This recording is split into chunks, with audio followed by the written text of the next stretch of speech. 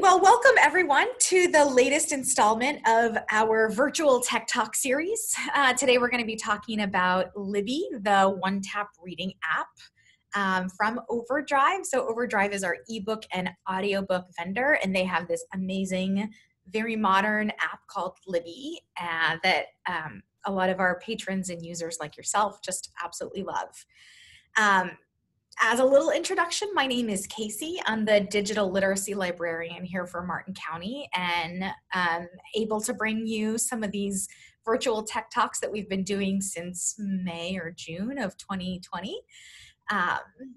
Anything from cloud computing to, let's see, we did which device should I buy? We had an Appy Hour edition.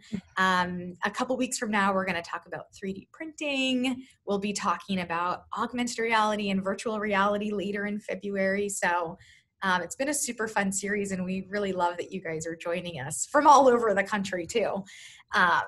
So that's a little bit about me. I'm also joined by Haley.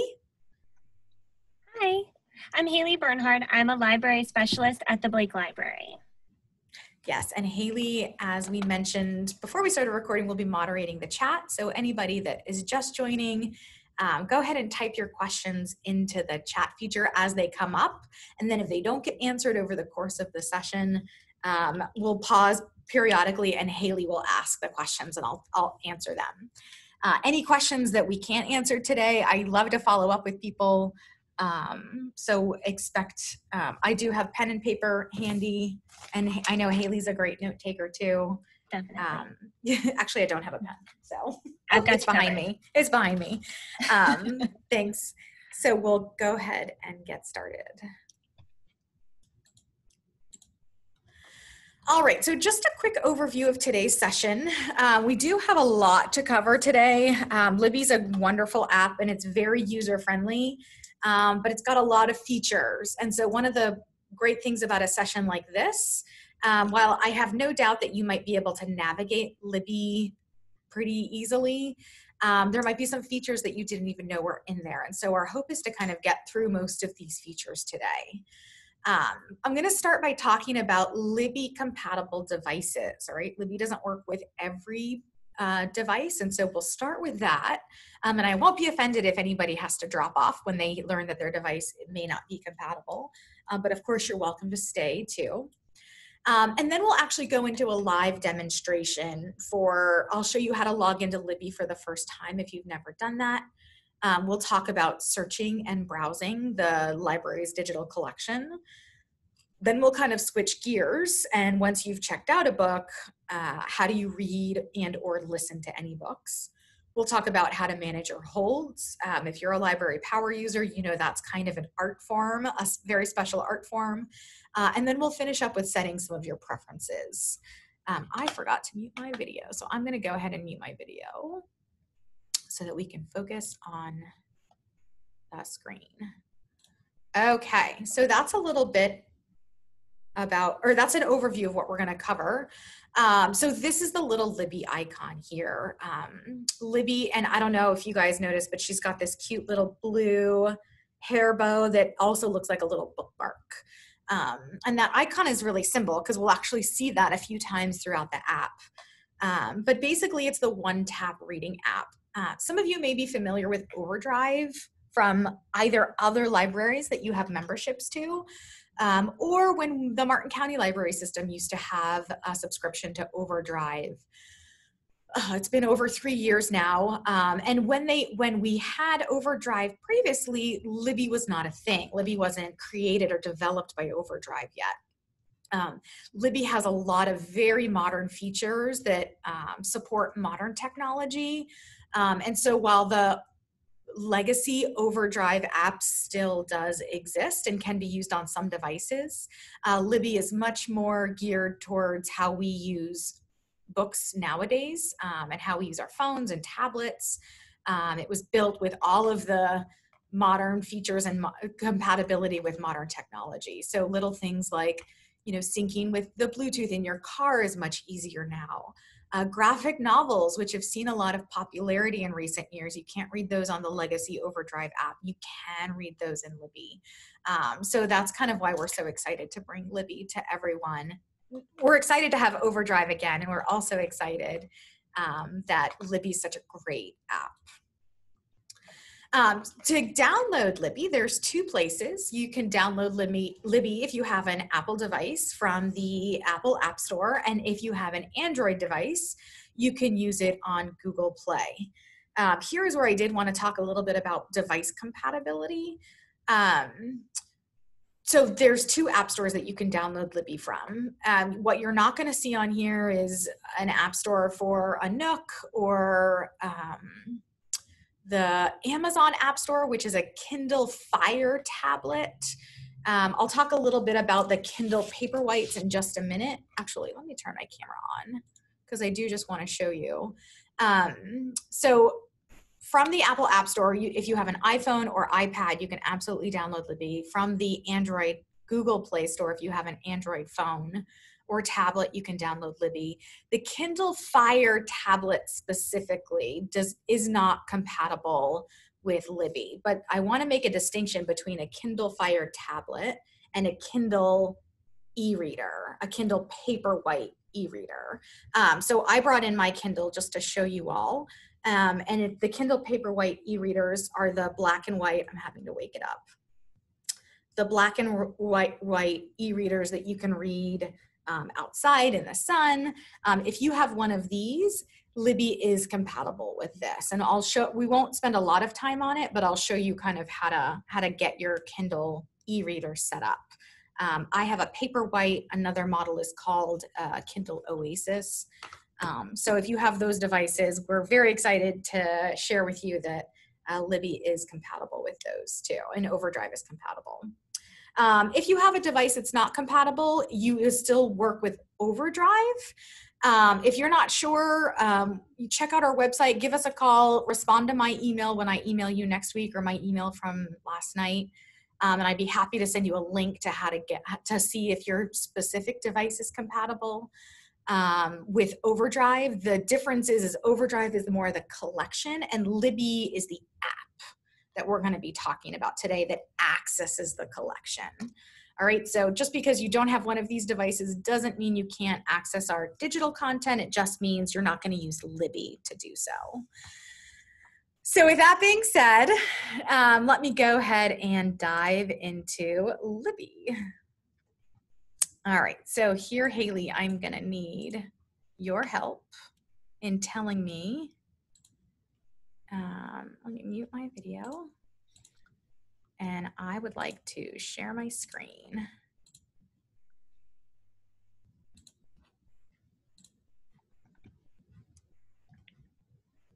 All right, and can you see that, Haley? My screen can share? see it perfectly. Is it just the little window? It is. Okay, awesome. Awesome. Okay, so when you first download Libby, either from the Apple App Store or the Google Play Store on your device, this is going to be the first thing that you see. You are going to need a library card to access the library's collection. And so do you have a library card? You're just going to click yes. If not, please give us a call or apply online. We want you to have that library card ASAP. Now, since Libby can be used with multiple libraries, you do have to look up our library, the Martin County Library System. There's a few different ways to do that, but I would definitely recommend just searching. It's the easiest, and you can search in a few different ways. If I typed in Blake, I could find the library. If I typed in Palm City, I could find the library. But if zip code is ever an option, I really like zip code because I can't make a typo. I can't type in the wrong town. And so I'm just going to search by zip code, and then there is the Martin County Public Library. Once you find our library, you can click on it, and it's going to bring you to this page where you'll enter your library account details. Again, if you don't have a library card, you can do that there. But I'm just going to go ahead and click enter library account details, and then on the back of your beautiful fish library card or turtle library card, we have the long number that starts with 405. You're going to type in that number with no spaces. Hopefully I got it right. And it's right underneath the barcode as it says here. Once you've done that, you can click next. And then it's going to ask you for your PIN. And PIN is still fairly new for us at Martin County, but try the last 4 digits of your phone number. If you're not sure if that doesn't work, go ahead and give us a call, because you might have set yourself a different PIN, but most of our PINs are going to be by default the last 4 digits of our phone number. And then once you've typed that in, you'll go ahead and click done. From there, it connects with our system to make sure, like, yes, this is Casey using this library card. If you wanted to name a card, you can. You'll also have the option to do this a little. I'll show you where to do it at the end of today's session. But this is really great if you are a caregiver and you're trying to keep track of your personal card and somebody else's card. If you have kids, a spouse that you share cards with, just to keep those 2 cards separate, kind of understanding which one's which. But I'm going to leave mine as Libby demo for now and just click next. All right, let me make this a little bit wider. The width of yours is going to vary depending on how wide your mobile device's screen is, or whatever your reader is. I usually do mine on my phone, so I'm used to kind of this tiny column, but some of you might have tablets with wider screens. But this is going to be the general layout of Libby once you're signed in. You're going to see the Martin County Library System logo front and center. And then I'm going to actually have you look down here at library and shelf, okay? And we're going to talk about these. This is basically our outline for today's session. First, we're going to talk about library, which is like walking in the door of the library. It's the entire collection that's available to you to browse, to search, to look at, displays that our staff has put together. So that's all going to be on the library section. Once we've kind of gone through the details of those, we're going to flip over to the shelf. And the shelf is more your books, your holds, your tags. So anything that you've personally commented on or made a hold for, that's going to be where you'll find that on your personal shelf. But let's go back to the library, and then just generally, we're going to start with search. We'll talk about preferences, and then we'll talk about browsing with the explore option. So those are kind of the things we're going to cover. Before we go too far into that, though, I did just want to draw your attention. Just like if you were to walk in the door of the library, you're going to see some displays on this front page here. You'll have some options to click and see what's new, what's popular. Anything that's newly added might be a section here. Popular titles for the month. So you're going to have all different kinds of options. Some curated content, just like if you were to see a display at your local library branch that the staff kind of puts together for fun. So just know that that's kind of your home screen. I'm trying to scroll all the way down so you can kind of get an idea. Yeah, so these are more the curated content. But I want to go back up to the top because that very first one is one of our newer features that we just added in the last month or two. And that's the Lucky Day collection. So the Lucky Day collection is very similar to our Martin's Most Wanted program. And if you're not familiar with that, it's basically very popular titles that the library buys extra copies of so that you don't have to sit on a holds list for 6 months before getting a copy. It's first come, first serve. And so they don't fulfill your holds. But if you happen to open up your Libby app and see the collection and it's something that you want, you can borrow it, even though you might be 50th in line for it if you wait in the holds queue. Oh yeah, so a lot of these are the most popular titles in our collection, and that's what that Lucky Day is. I will say it's only a 7-day lending period, just like our Martin's Most Wanted.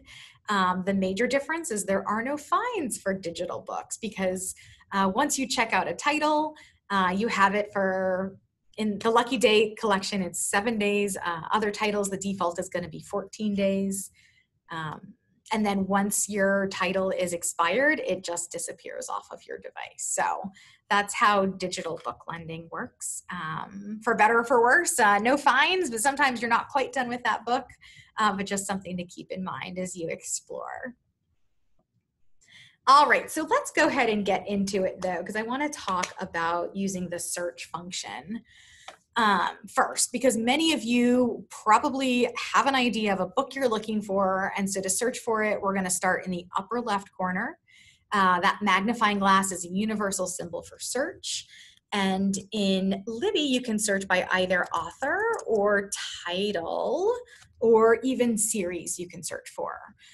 So I'm going to search for Elin Hilderbrand, which is great. And as you can see, I type in the first few letters and it's trying to guess, which is I really appreciate because I can never remember how to spell her name.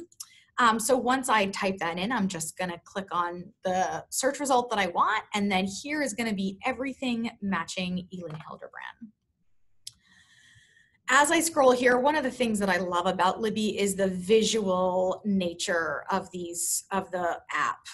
It's so beautiful. I definitely judge books by their covers. I know I'm a terrible librarian, but it's wonderful just to be able to have something catch your eye and to be able to browse just like you would in the library. I do want to draw your attention to the fact that Libby has both ebooks and audiobooks. And the way you can tell the difference between the two in Libby is an ebook is simply going to be this little book cover right here that I have, Summer People. Whereas an audiobook is going to have a little icon that says audio, and it looks like the little earbuds that you would buy from Apple or somewhere. So that's how you can tell the difference between an ebook and an audiobook. The other thing that I wanted to mention, let's see, I'm going to scroll up a little bit and see if I can get to, there we go. All right, so Winter Storms and Winter Stroll.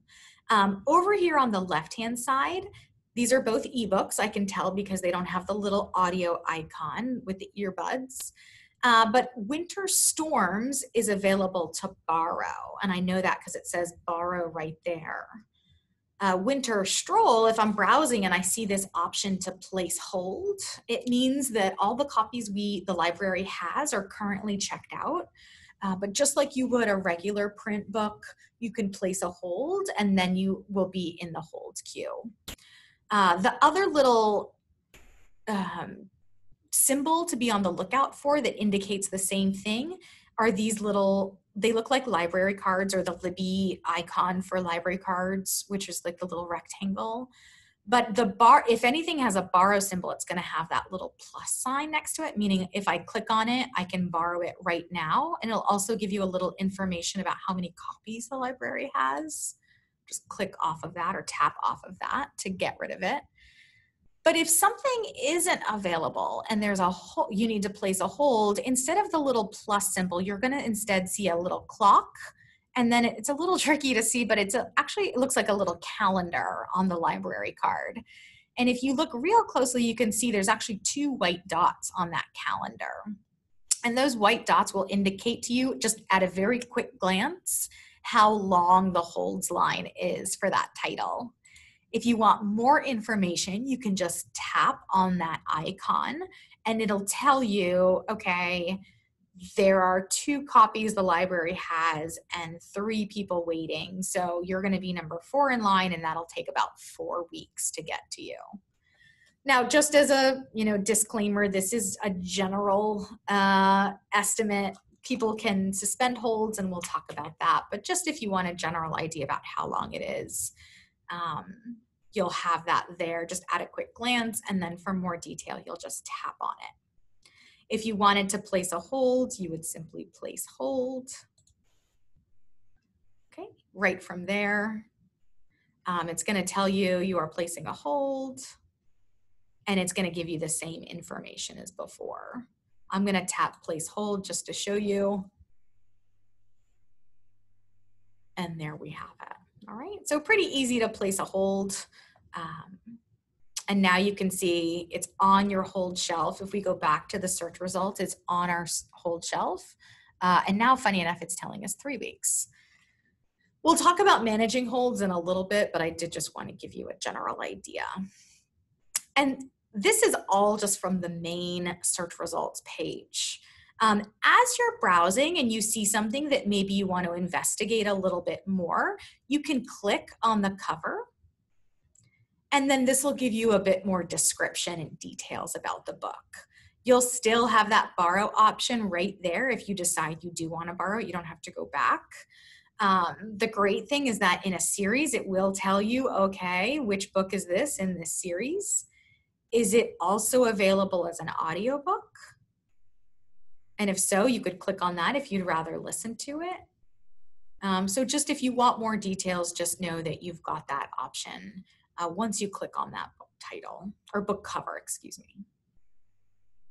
Right, I'm going to go back because there's one other thing I want to talk about before we move on. The other thing I wanted to talk about, we talked about clicking on the book cover, borrow. If you wanted to read a sample of that book or listen to a sample, if it's an audiobook, you have that option there. But the one other feature that I just want to explain are tags. Now, tags are personal. So your tags, you're going to be the only person that sees your tags. They're not reviews. But if you want like to organize your books or have different shelves, I know everybody has a slightly different system. I'm doing a reading challenge this year. So as I find books in the collection, I might tag it as a future book I want to read with the name of my reading challenge. So to add a tag, you can simply click tag. Some people use this pile of books as their to be read or their TBR pile, if you want to know book lingo. So if you want to read something, a lot of people like to use that little bookshelf. If you want to rate it just for your own recollection, thumbs up or thumbs down. Again, it doesn't go anywhere outside of your device. Your tags just stay with you. Then you've got those options there. And then if you wanted to create your own tag, you can. There's a few different options here that they have for suggestions, but maybe you were looking to tag all of your cookbooks, for example. You can just type in cookbooks, and now as you find cookbooks that you want to read, your tag will be there, and you can simply tag other books as cookbooks or whatever tag you create again. Just tag a few so you can see them a little bit later. All right, so that is the tag feature.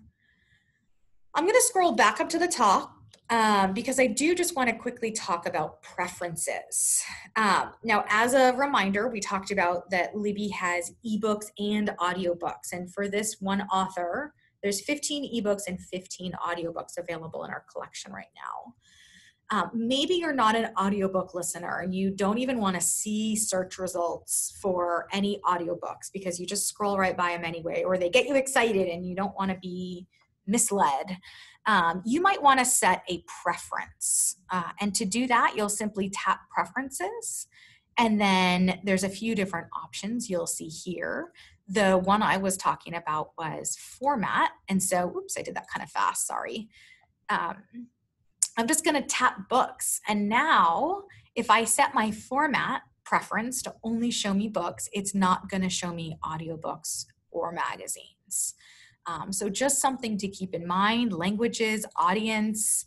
And then when you tap apply preference, you'll see now I have that little preference number 1 next to my preferences. And here it's only showing us those 15 books. None of the audiobooks are going to be in our search results now, all right? And preferences are what we call sticky. And the reason they're called sticky is that because that preference is going to stay or stick until I change it again.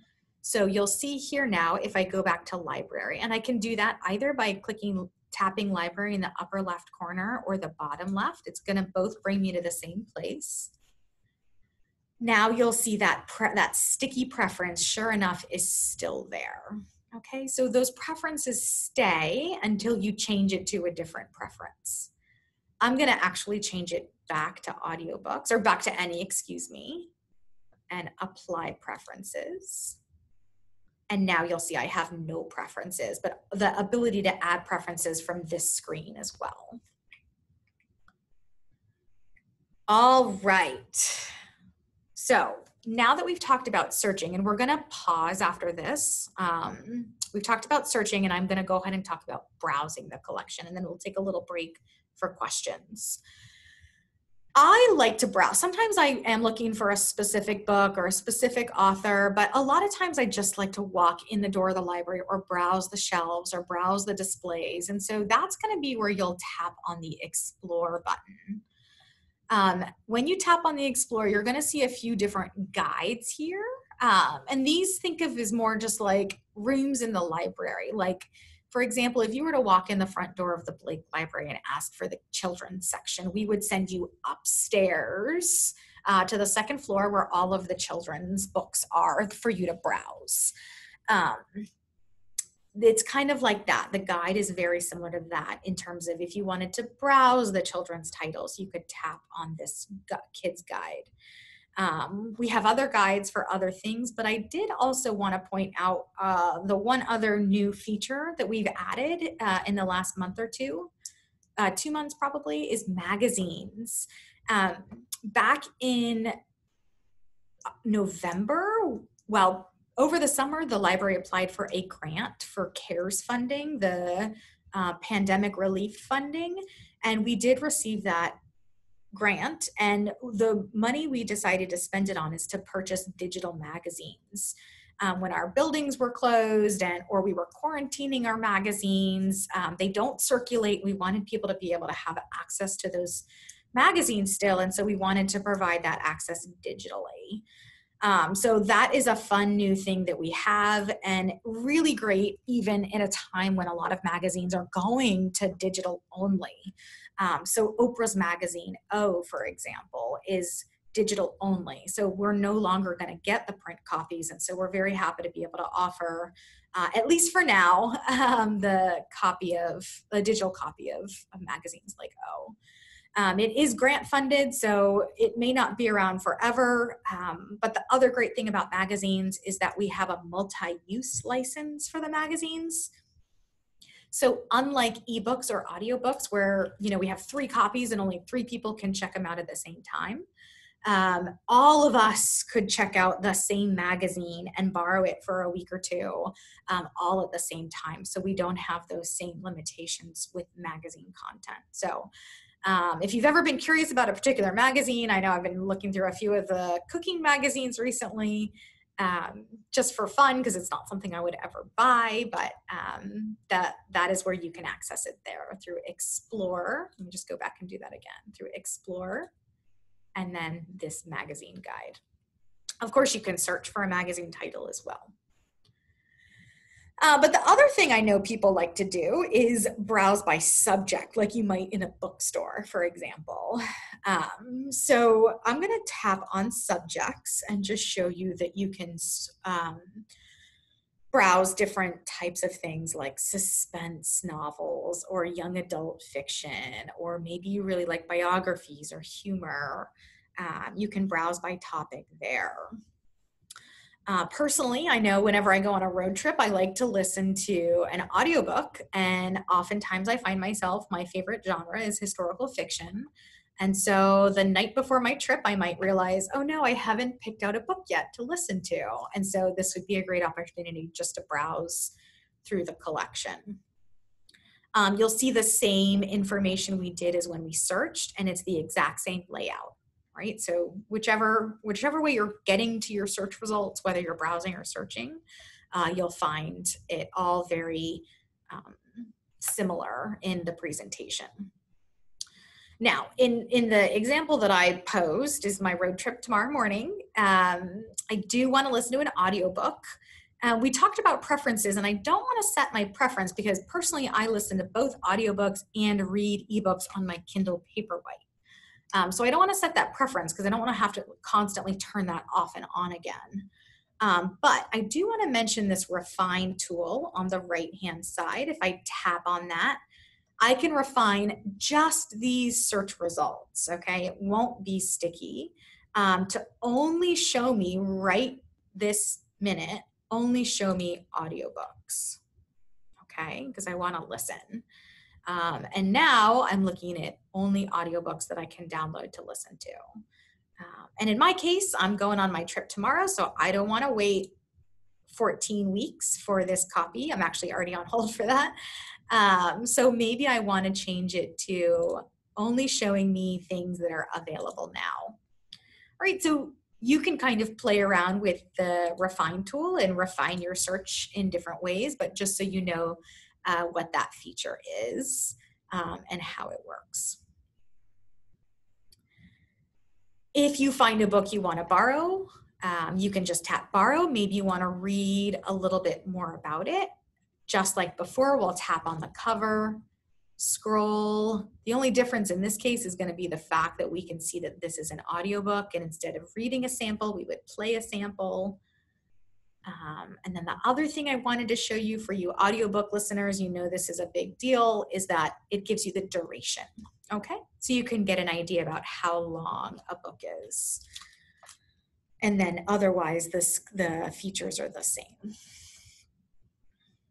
Okay, so let me go ahead and borrow this just to show you what that process looks like. I'm gonna tap borrow. Just so you know, the default setting is going to be 14 days for anything not in the Lucky Day collection, the 7-day collection. You can change that to 7 days if you want to.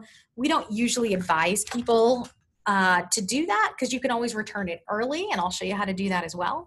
But just so you know, if you accidentally tap on something or click on something and not sure how that happened, maybe that's where it was. But you can leave it at 14 days. That is the default. You can't actually change that on your end. We have that. There is no preference for that in Libby. We set that at the library. And then once you decide you want it, you can just tap borrow. Great. Okay, so I'm just gonna go back to our main library page, and let me just tap library. And Haley, I'm gonna pause here. I know we've just covered a lot in that library section, but were there any questions in the chat that came through? We don't have any questions quite yet, but just as a reminder, anyone can submit their questions using the chat function at the bottom of their screen. So Awesome. No questions yet. Awesome. Thanks so much, Haley. And yeah, so as they come in, type them in. We do try to answer them. The next section we're going to talk about, we're going to switch over to our shelf now. And the next section we're going to talk about is our loan. So how to read the books we've checked out and how to listen to the books we've checked out. And then we'll pause again for questions after that. So without any more waiting, let's go ahead and talk about loans. So just as a reminder, our library was access to all the library's collection, and then our shelf is where we can find our individual interests. And we've got loans, which are going to be books that you have checked out to your card right now that you can read or listen to. We've got holds, which are books that you want to check out, but there aren't enough copies for you at the moment, or you're waiting.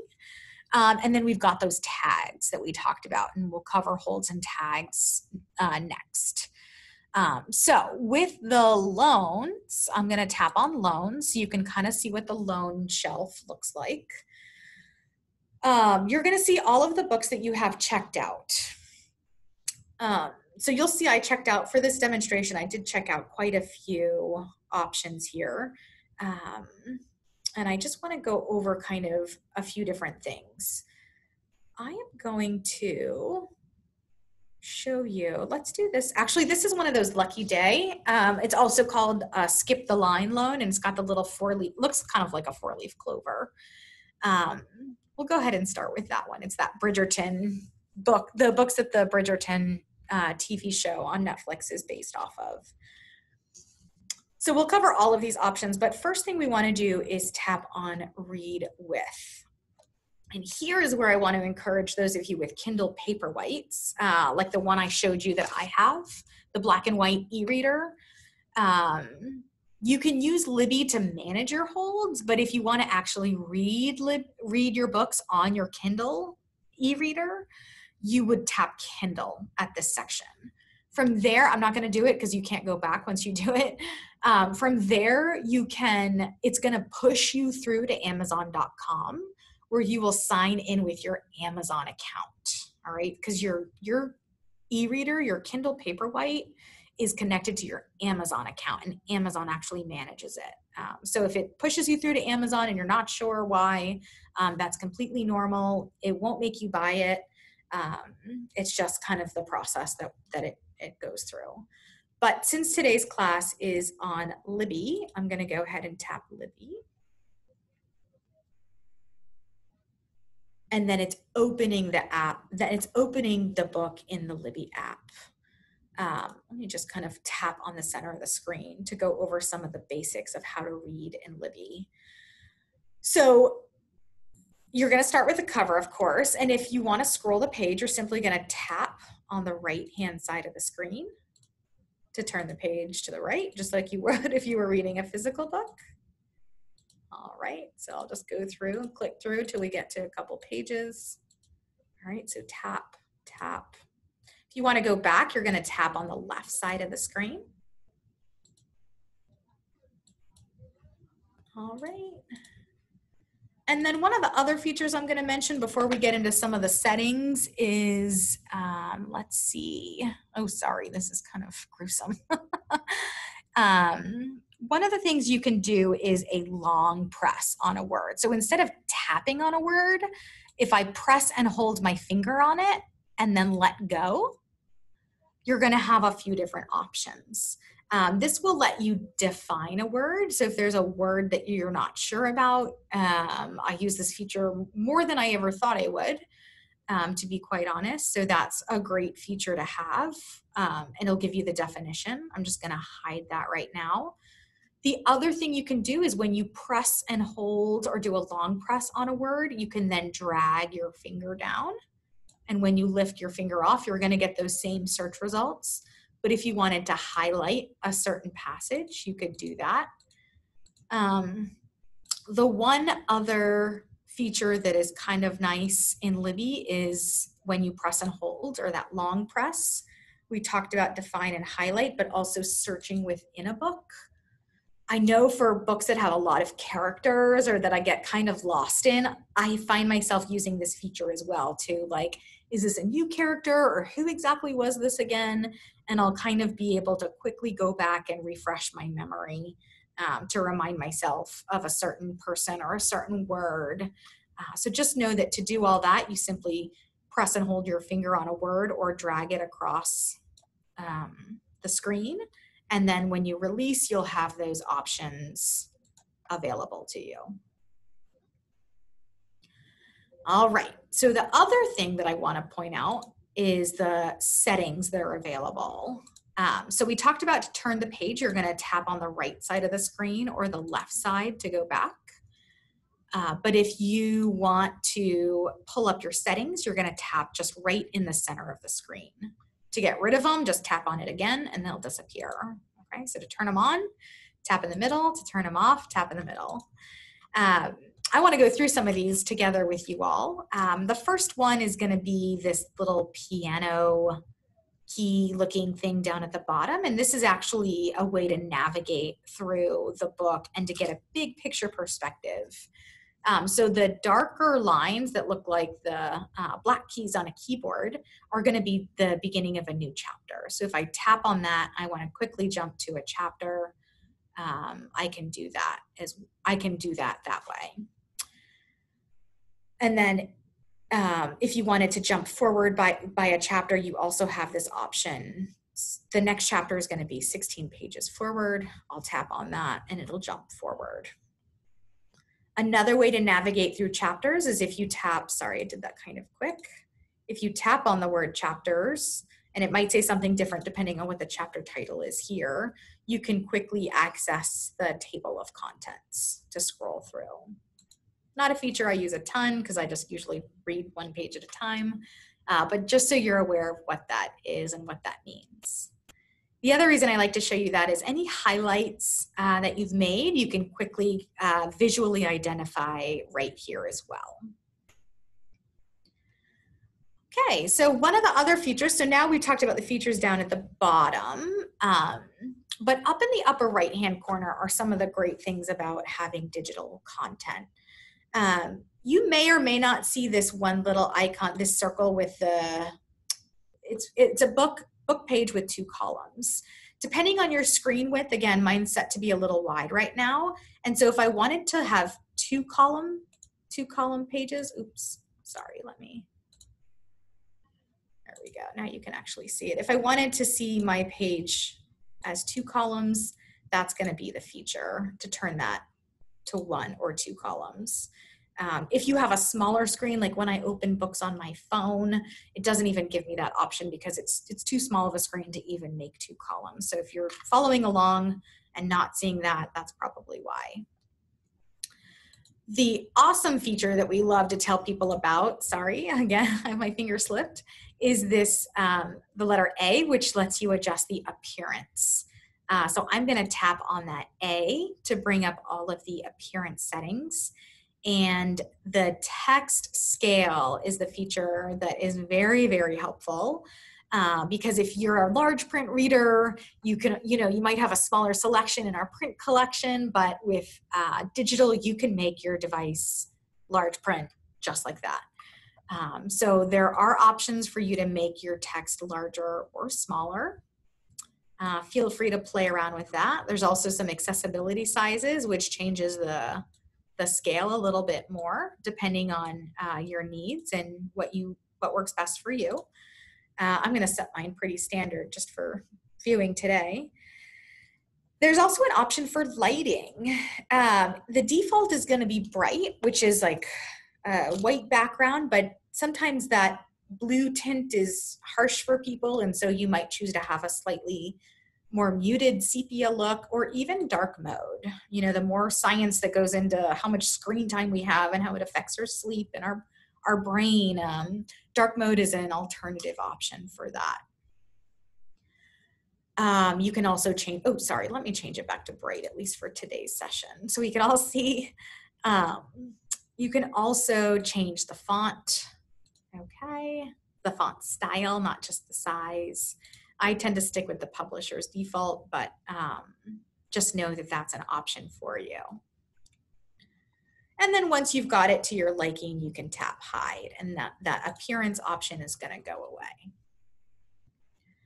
Right, so we've got our columns, our appearance. This is another way to search within the book. When we searched before, we did a long press on a word that we were looking at, but maybe the word we want to search for isn't in there, and so trying to think of a word that I know is in this book. Let's try queen. Okay, so there we have any search results for the word queen. Again, we had a patron ask if you could repeat the information on switching how many columns are on the page. Yeah, sure. So it does depend on your device, and I can probably do it right now. So my screen right now is wide enough that I'm getting this circle icon to the left of the A. If I click on that, it's gonna switch it to, kind of have to click off of it first, sorry. It's gonna switch it to a 2-column screen. Some people might like it if you're on a tablet and have a larger screen and don't like flipping pages very much. I know I'm one of those people. You can do that way. And if you want to keep it at 1 column, you'll just tap on it again. Okay. So just to reiterate, that icon may not appear if your screen is not particularly wide enough to allow for 2 columns. That's right. Thank you. And I just narrowed my window a little bit more to get, like, if you're on a phone, your screen might look like this. And there is no circle there to the left of the A now because the screen is too thin, too narrow to have 2 columns, to support 2 columns. Okay, thank you. Yeah, good question. And actually that was a recent discovery of mine. I don't know if that was an update. Libby did update in the last day or two, but I just learned that the last day or two myself. All right, and then last but not least, we talked about searching, but last but not least, any, let me tap off of this and tap back on it again. Any bookmarks that you've made, and to make a bookmark, there's just on your screen, you can simply tap in the upper right corner and it'll add a little bookmark. And again, it looks like that Libby ribbon in her hair. So that's how you add a bookmark. And I'm just gonna scroll forward a little bit by tapping on the right-hand side of my screen. And then to add a bookmark, you're just gonna tap in the upper right corner. To view all of your bookmarks, once you've done all that, you'll tap in the middle of your screen to bring up all of your options around the outer edges. And then in the upper right corner, it's gonna give me kind of, it looks like several bookmarks on top of each other. I'm gonna tap on that, and then it's another way of seeing my bookmarks and quickly going to anything that I've highlighted. So if you're in a book club or have a quote that you particularly like to remember and wanna quickly access it, that's where you can go to do that. And when you're done, you'll tap hide. All right, I'm just checking my notes to make sure we covered all the important stuff. And I know it's a lot too, and it's pretty easy to navigate, but just kind of knowing these features are there, hopefully is helpful. To get out of a book, I'm gonna tap the back button in the upper left corner. And here I wanted to draw your attention to this orb in the middle. We talked about library and we talked about shelf. But in the middle here, where the Libby icon was, the little girl with the ribbon, now it's gonna be the book that we were most recently in. And that's why Libby's called the one-tap reading app, is because once you're in a book, wherever you go, whether you're in the library or doing a search or in your holds, you're just one tap away from opening up your book to wherever you last were. So that's kind of another just little navigation tool once you've opened something. Now, the other thing I wanted to mention, and we are gonna pause pretty shortly. Oh no, sorry, we're gonna do an audiobook demo before we pause too, so keep the questions coming. But I did just wanna talk about, we clicked on open in Libby already. Let's talk about managing our loans. So sometimes, if like this book is due, I'm gonna do The Girl Who Wrote in Silk. I'm gonna manage that loan and tap on that. And you'll see here, if I finished it, I have the option to return early, or if there's no one waiting to read it, and it's within 3 days of the due date, 72 hours officially, then I also have the option to renew that loan. I don't have any options to renew. Let me just scroll through. No, I tried to get one timed perfectly for today, but it never works out that way. So you'll see it grayed out, but if you're ever curious if you can renew a loan or not, keep checking where it says manage loan. I'm gonna return this one early just so you can kind of see what that looks like. It looks very similar to the borrow screen. When I tap return, it's just gonna disappear off of my device, and I can go back to my loans by tapping loans in the upper left corner, and now it's gone. All right, so managing our loans, it will give you a general idea about your due date. You can always tap on it too. I'm gonna go back, I'm sorry, I didn't mean to do that. And that is basically it. You know, everybody manages their loans a little bit different, or their what they have checked out. So I have a lot checked out just because I was trying to get a few examples for you guys, but that is how you open books and manage your loan. I'm going to go ahead and open an audiobook for us now. We actually checked this one out earlier, so I'm going to go ahead and open in Libby. It's that 14-day checkout period. So when I tap open in Libby, very similar to the audiobook experience, it's going to kind of have that piano keyboard down here. And let me just scroll forward. These are probably very long chapters. Okay, and there's another one of those black keys indicating the chapter. And the difference is instead of pages, these are going to be minutes down here. So how long have you listened to that Of course, to play it, you're going to just press the play button. You can go forwards or backwards 15 seconds. Sometimes I'll just tap, if I find myself spacing out, I'll just tap that a few times to go back a minute or so. And then the other thing I wanted to talk about is you can navigate forwards or backwards from chapters, just like before. Oh, that's kind of confusing because it's the same length of chapter. And then by tapping the word chapter, you can scroll through that table of contents. So if you're someone who listens to audiobooks and reads ebooks, you'll find the experience very similar, so it's not too confusing. I'm going to tap play, and I honestly don't know if it's going to play my audio or not, so I might turn down my volume. There we go. Because the other thing I want to mention let me just mute it. There we go. The other thing that's great about the experience is that for placing a bookmark and highlighting, we talked about the long press with the ebook where you press and leave your finger on a word and then drag it. With an audiobook, it's very similar, only you're going to come up to that little bookmark icon in the upper right corner. And if you wanted to add a bookmark, you would simply tap it, and you'll see this little bookmark icon now in the little piano down at the bottom. But if I wanted to highlight, I could press and hold my finger on that bookmark icon, and you'll see after a second or two, it's going to glow to be this yellow circle. And I still have my finger pressed down on it. And when I let go, okay, it's going to add that highlighted section to that little piano down at the bottom.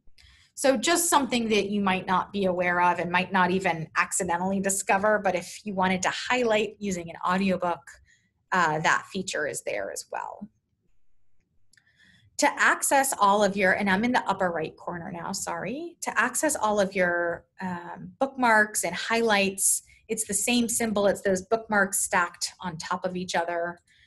You can tap on that and see any bookmarks or highlights that you've made throughout the entire book and quickly navigate to them. One of the other features that's great about the audiobook that is not in the ebook is the sleep timer. All right, so I'm just going to hide that and show you. It's this little moon icon, okay, to indicate the sleep timer. Right now it's turned off, but if I wanted to listen for 15 minutes, if I was laying in bed and knew I would fall asleep, I could turn on a 15-minute sleep timer or end of the chapter. There's other things you can do too, 30 minutes, 60, and then over on the right-hand side, you can fine-tune it quite a bit. So if I know I'm probably going to make it another 45 minutes, I can fine-tune it using this slider by dragging it up and down with my finger. Actually, let me hide that and show you then when it's turned on, you'll see that moon filled in and you'll see how long your sleep timer is set for. I'm going to turn it off for today, and to do that, I'll just tap off and hide. And now it's back to our little moon.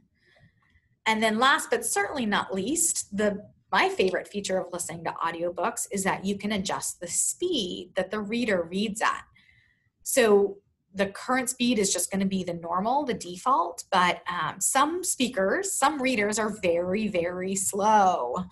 And so I find myself speeding up their reading quite a bit.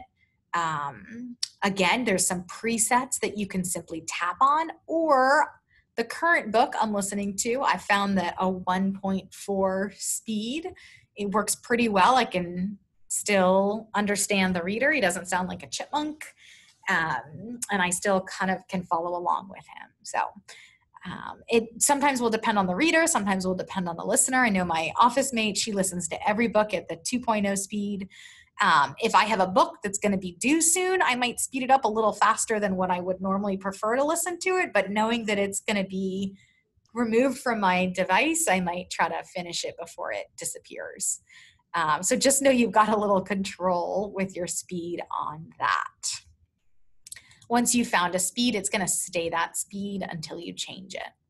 Right? Okay, so I think we're almost ready to pause for a break. So let me back out of this. And any questions, I've seen the chat kind of pop up a couple times. So We've got a couple great Haley, questions. what questions can we try to answer? In fact, if you can go back into that book that you were just in, there, one of the questions was, what is the little fingerprint next to the X? Are you muted, Haley? Oh. Can you hear me? Not hearing anything. I'm going to open the chat. Okay. Casey, can you hear me? Just opening the chat. And Haley, I'm not able to hear. Oh, I'm sorry, you guys.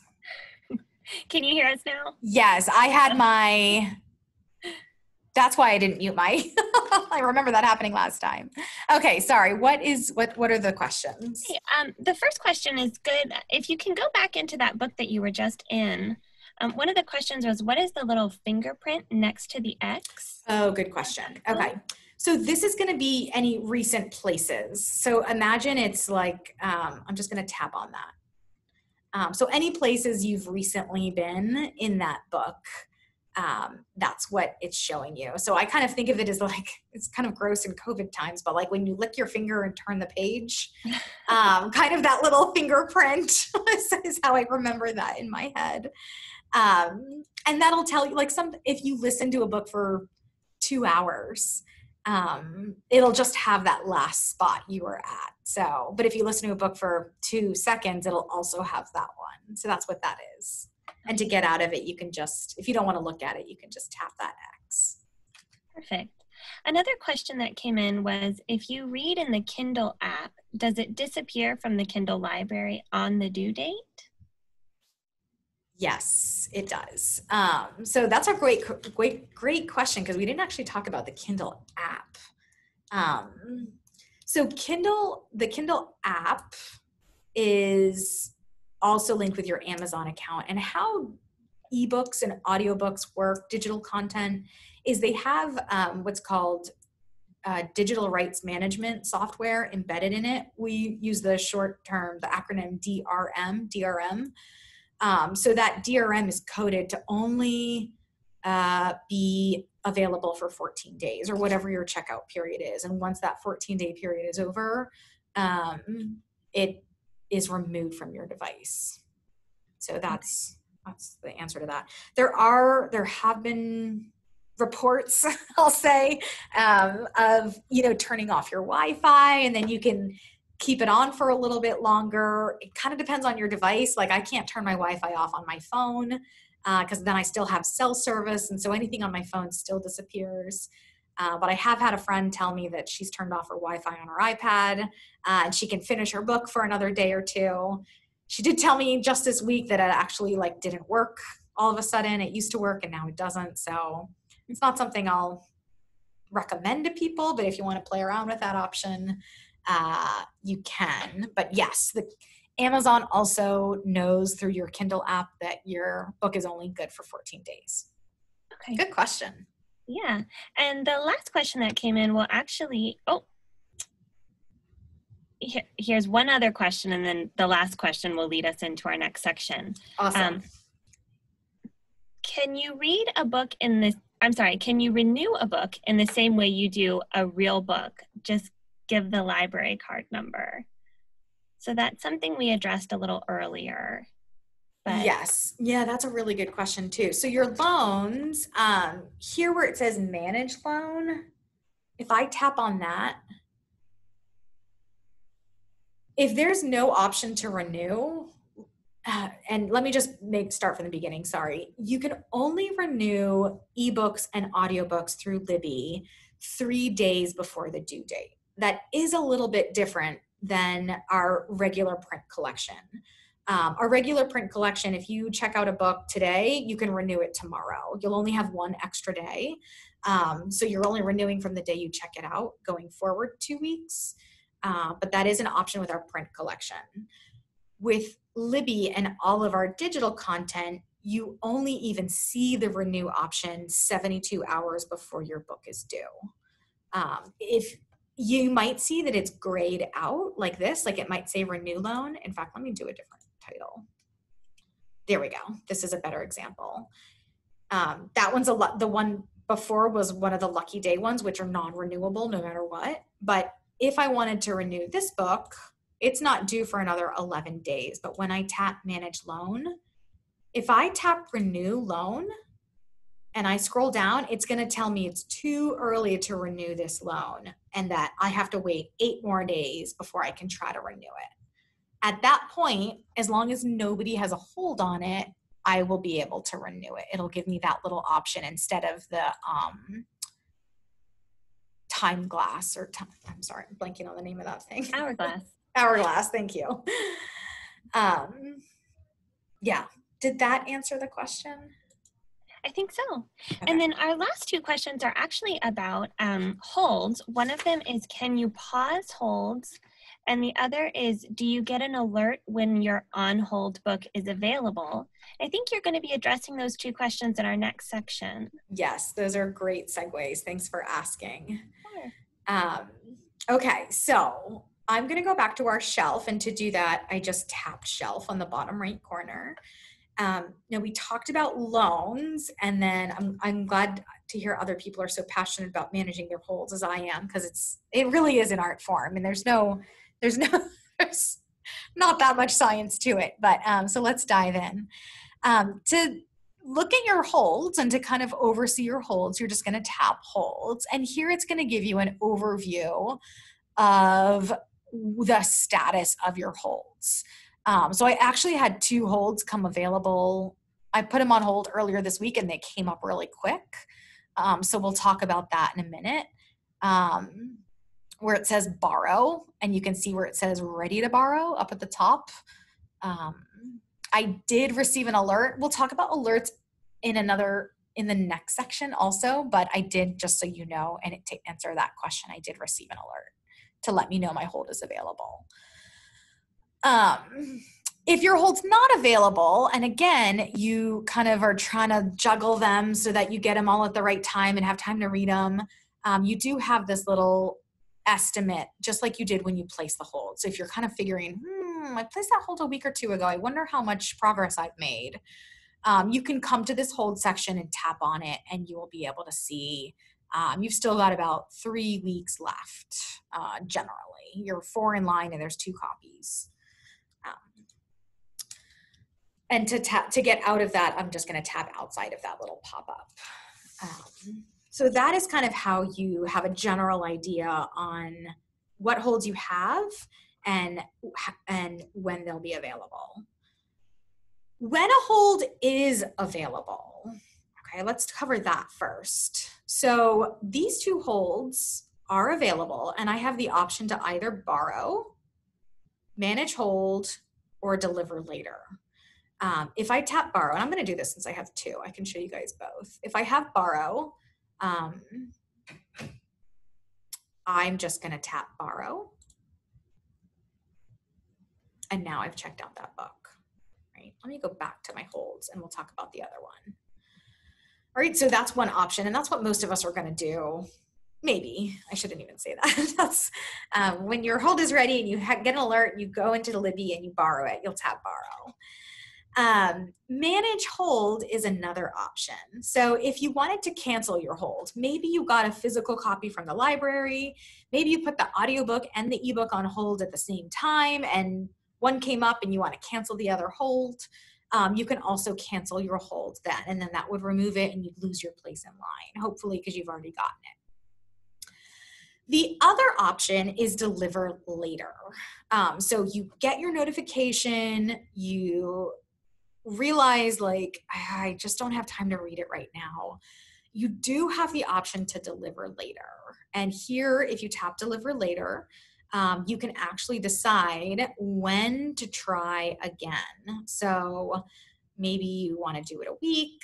You can go all the way up to 180 days. And that's just for this particular title, okay? So that is an option that you have. It's a wonderful feature because, as many of you probably know, when it rains, it pours. And it's either you've got nothing and then all of a sudden all of your holds come in together. So this is how you can adjust it there. I will go ahead and let's do 10 days, and I will tap update hold. All right, and now I've scheduled it for a later delivery. I'm gonna go back to my holds, and now it's telling me deliver after February 1st. It's not gonna give it to me necessarily on February 1st. It's just, I don't wanna have it offered to me until at least at the earliest February 1st, okay? Someone might have already checked it out, and it's not gonna shorten their 2-week checkout to accommodate my February 1st. It's just please don't give this to me until at least February 1st. The other thing I'll mention that I love about Libby is that without doing anything, if I missed that hold, so just like at the library, if you place a physical book on hold, we ask that you come in within 3 days to pick it up. Otherwise, we just are assuming you no longer want it and no action needs to be done on your part. We will take it off of the hold shelf and put it back into circulation. Libby does the same thing. So you've got 3 days to check it out once you get your notification. However, if you don't check it out, if you don't tap that borrow button like we saw just a minute ago with the Malcolm Gladwell book, you will still keep your place at number 1 in line. It'll just go to the number 2 person. And then the next time a copy is available, you'll get a notification saying, your hold's ready again. They call it holds lapsed. So when your hold lapses, that's hard to say, you'll still keep your place in line. That's where you might want to go in and cancel your hold if you don't need it anymore. You're not doing any harm. You're just kind of keeping it on hold for you for 3 days. But as someone who constantly misses my holds, or at least did with our previous app, this is a wonderful feature to be able to not miss my place in line just because I forgot about it, or the notification came and I clicked on it and got distracted by something else. So that is the deliver later feature, and also the holds lapsed feature. And Casey, yeah, if I could interrupt, sure. Just to clarify, the holds lapse feature, it only allows your hold to lapse one time. Is that correct? Yes, that's exactly right. So it's a one-time offer for you're allowed to miss it once, and then if you miss that same book a second time, it's just assuming that you don't want it anymore. Okay, thank you. Yeah, good, thank you. All right. So that is just a little bit on the holds. The one other thing to talk about, let me tap on actions. So up in the upper right corner, there's actions. So synchronizing your shelf is good. It's basically just hitting the refresh button. So I'm gonna tap synchronize. It'll just kind of refresh. If you're working off of a few different devices, it'll just make sure that it has the latest version. But I did just want to also mention that there's an option to suspend all holds. Life happens, and sometimes if it's anything that the last 10, 12 months have taught us, it's that sometimes life just has to get put on hold. And if that's the case, rather than individually suspending this hold or that hold, if you just know you will not be able to read anything, you can suspend your hold again for anywhere between 1 and 180 days. And you'll just suspend them all. And then when you tap update holds, it's going to place all those holds and not deliver any to you. Okay. So just know that that's an option too. Like if you're a big holds queue manager and then whatever, that is there for you to utilize. Okay, I'm going to talk about tags real quick, but then after that, I'll break for questions, and then we're almost done. Thanks so much for sticking with us. I was really trying to keep this one tight, but it's a lot of content. Okay, so we talked about loans. We're back on our shelf. We've talked about loans. We've talked about holds, and now we'll talk about tags.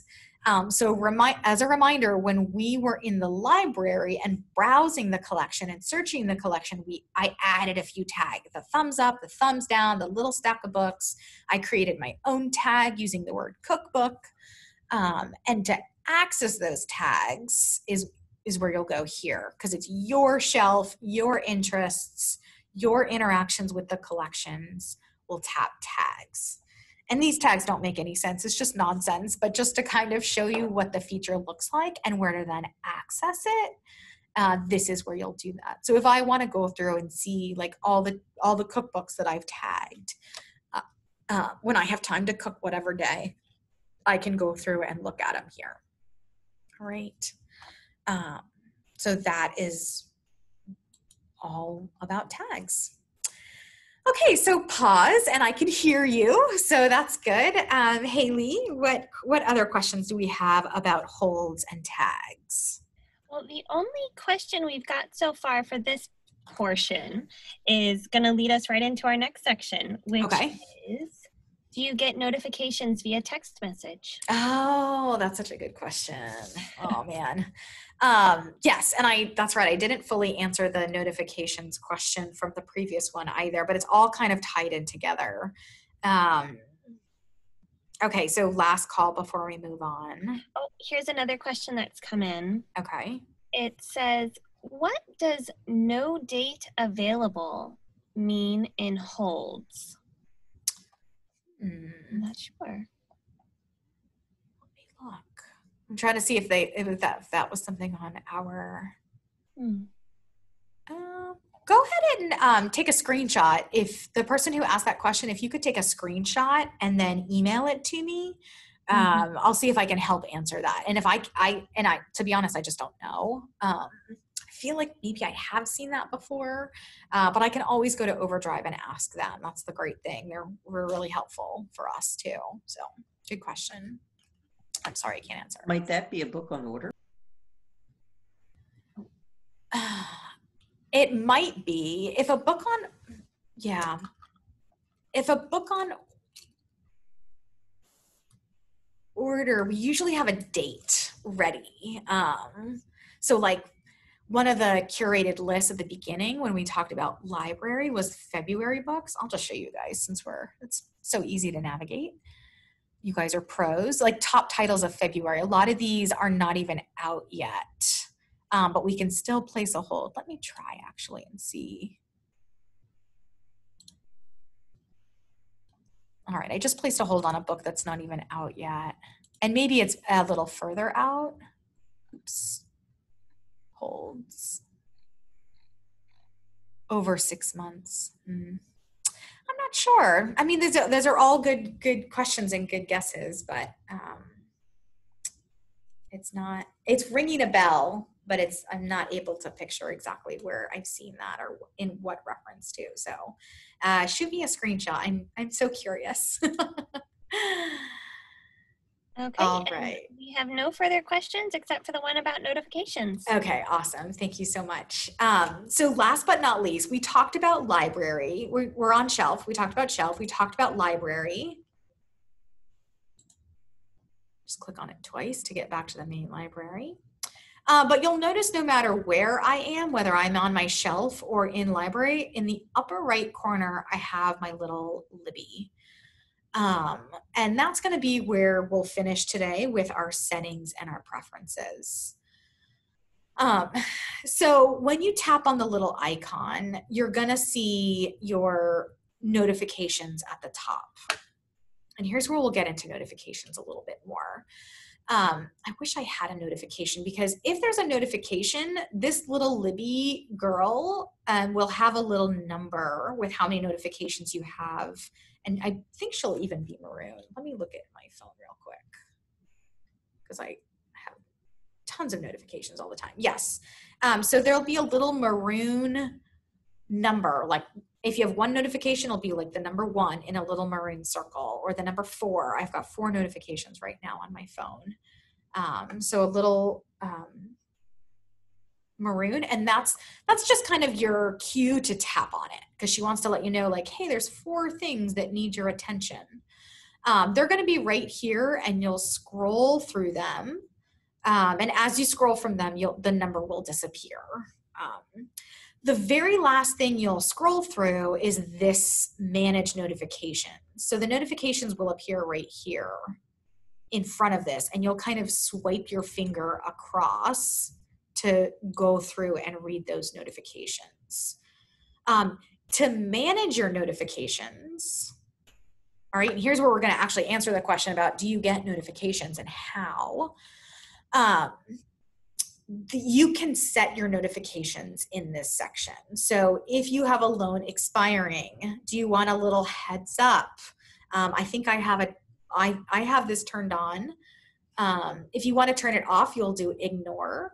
But the way the notifications are delivered will vary. And I don't mean this to be confusing. So I'm kind of hiding this email notice because you won't see that on yours. Menu badge. So ignore is one option if you want to turn those notifications off.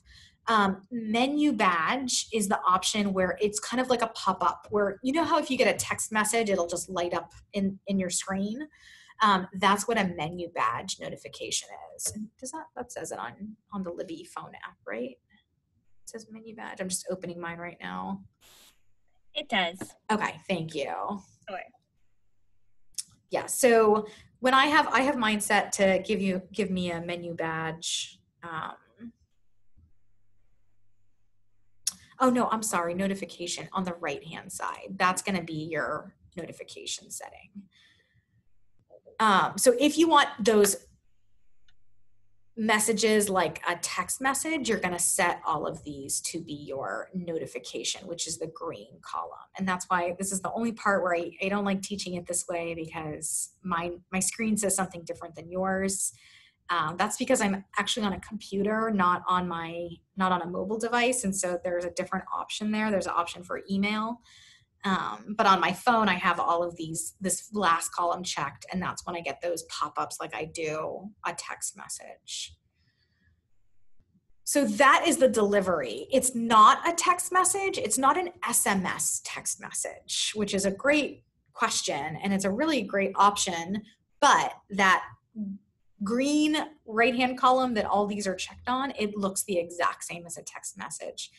In fact, it's even better because when you tap on it, it will open up Libby and bring you right to the borrow screen. So that when your hold's ready, all you do is tap on that notification. If you are about to miss it, it's gonna give you not that long, I'll be honest. I wanna say less than an hour. It'll give you a notification saying, hey, your hold's about to lapse. Do you wanna check it out? So if you want those notifications, you'll check that box. If you don't, then you'll turn that notification off. And then if you miss your hold, that's that final notification there, the hold lapsed. So those are that's how you set your notifications, and that's where you set them to. There is a way for anyone who really wants email notifications, there is a way to set your email notifications through the Overdrive website. So if that is something you really want, it's not going to be through Libby, it's going to be through the Overdrive website, and you would get an email saying your hold is ready to check out, and then you could just open Libby and check out your loan from there. I don't like to get too in the weeds of that because there's a lot of different options and it's a little confusing, but if you have questions about that, feel free to email me, or if I can repeat anything, I'd be happy to try. So that's a little bit about the notification. In fact, now we have a little icon there with a notification. I can show you. Oh, she's prompting me to manage my notifications. But now you can see how you swipe through it. And this is going to be the last one. Some of you have multiple library cards from different libraries. We know we have a lot of people with multiple residences who live here in Martin County. You might live here part of the year and not all the year. And so one of the great things about Libby is that you can easily switch back and forth between libraries. So to do that, if I had multiple libraries, I would see St. Lucie County Library System right below Martin County, or right above it, however you added it. So just know that if you wanted to add another library system, you would come here and tap add a library. And then just like before, we would type in New York Public Library, and we could tap on it and add it. And once again, it's going to ask you for your library card number and whatever password or credentials you need from that particular library. Each library sets their own, but you would have to type in there too before you can borrow. All right, and then just to go back into our notifications, one or two more things. We talked about our libraries and adding a library, but here is where if you had more than one library card, you could add your other library card. So I'm going to tap See Library Cards.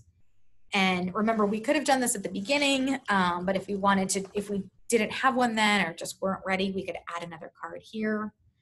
It's going to bring you through the exact same process. And you know what? Let me just add in my card.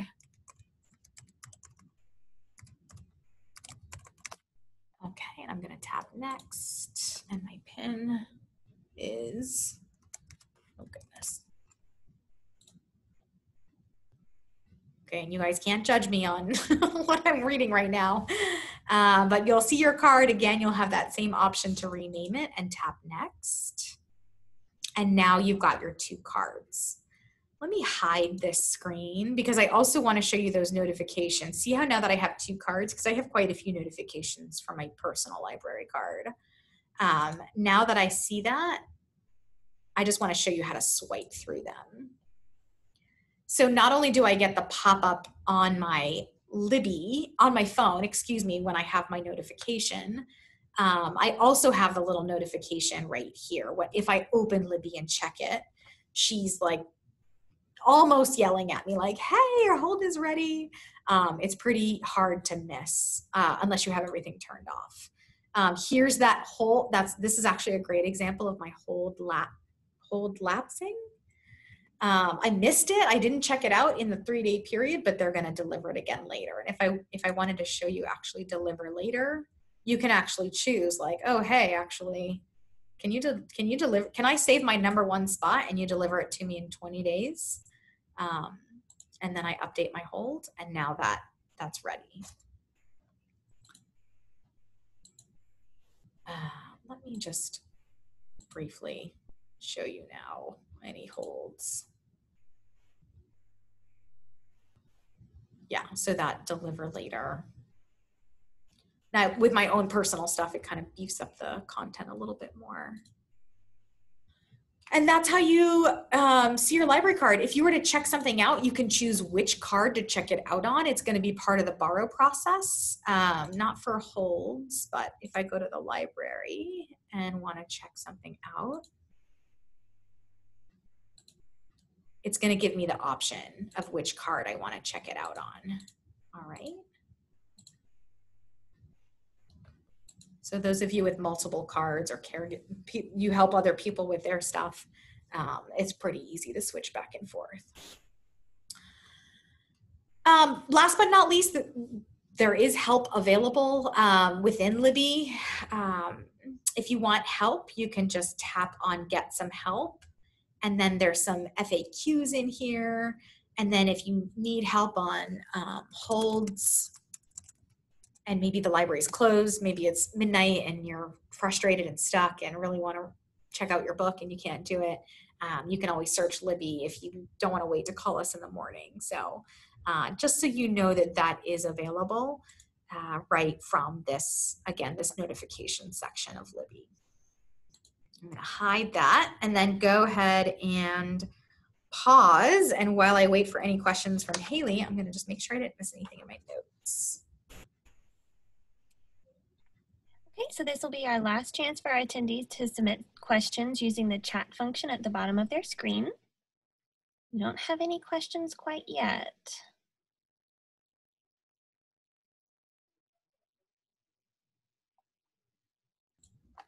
All right, I'm going to turn my video back on then since I'll try to just answer the last few questions. Otherwise, I'll say thanks for hanging in there with us. This class is, like I said, there's a lot to cover.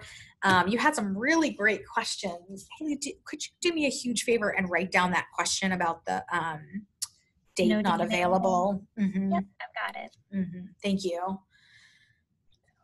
And it doesn't look like we have any additional questions coming in. You must have covered everything. Okay, well, then what I'm going to do is I'm going to flip back over to our PowerPoint because I do just want to leave on a couple final notes and just kind of review what we covered. All right, how's my sharing? Does it look okay? Perfect.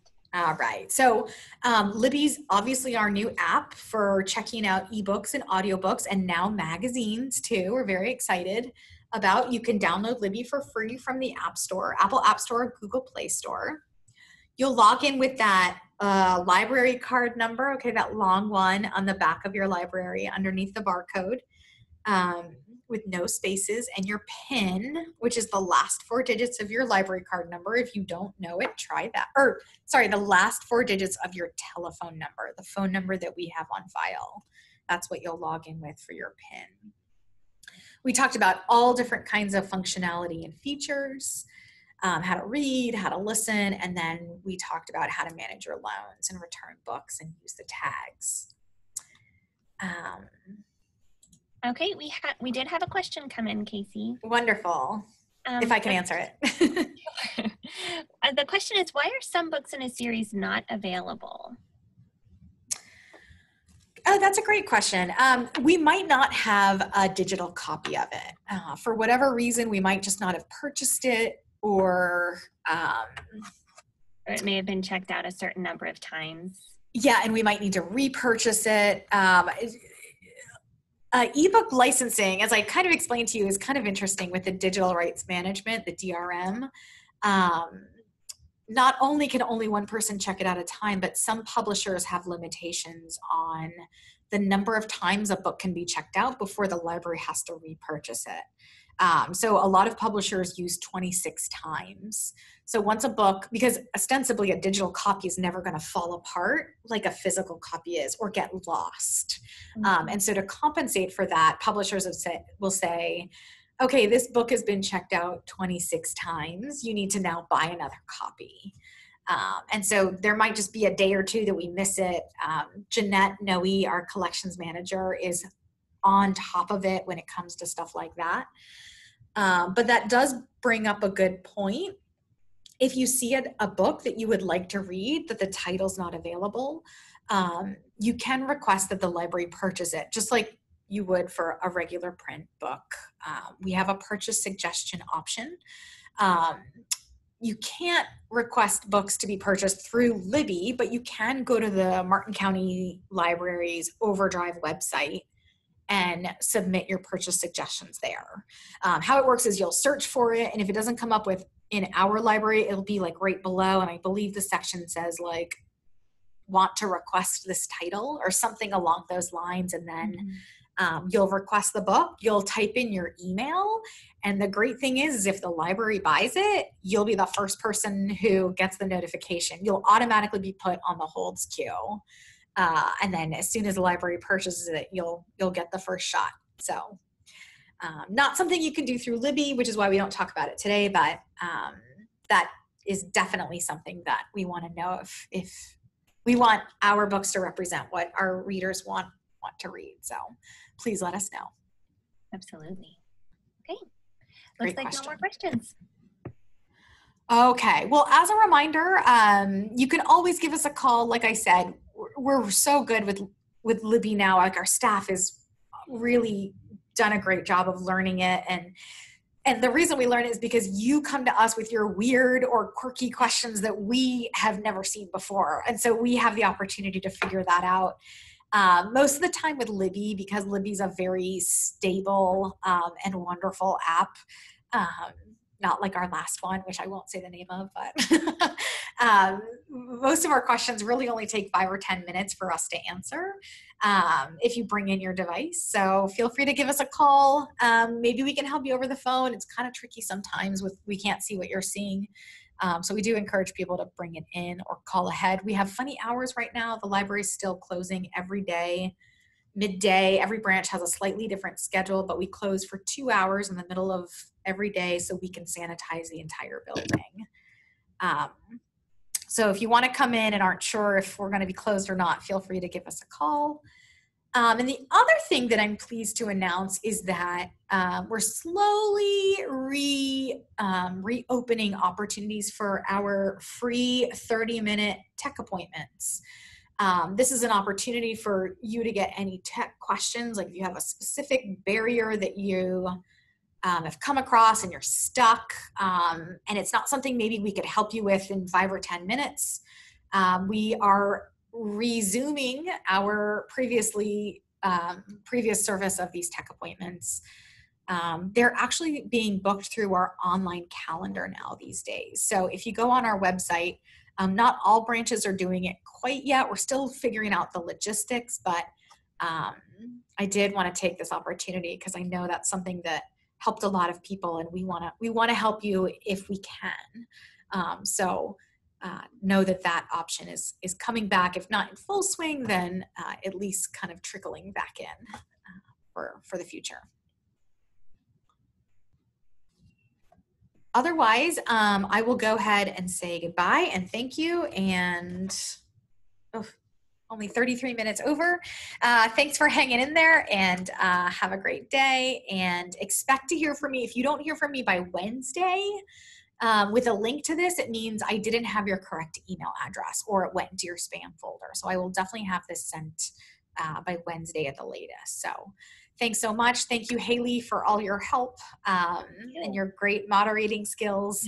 And 2 weeks from now, we're going to do 3D printing. So if you want to join us, registration's open. Thanks so much, everyone. Thank you. Thanks. Happy reading. Thanks. Bye. Very much.